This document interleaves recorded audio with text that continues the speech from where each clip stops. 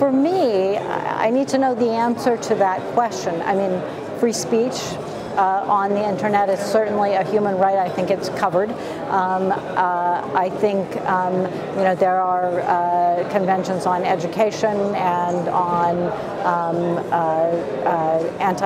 non-discrimination and all of those things. I think that they overlay the internet, and so the question is, what is a peculiarly digital right that's not encompassed? I'm not sure I've identified one. I mean, access to the internet, that is certainly a requirement for moving the world forward, is for the next billion people and the next billion after that to have access to the internet.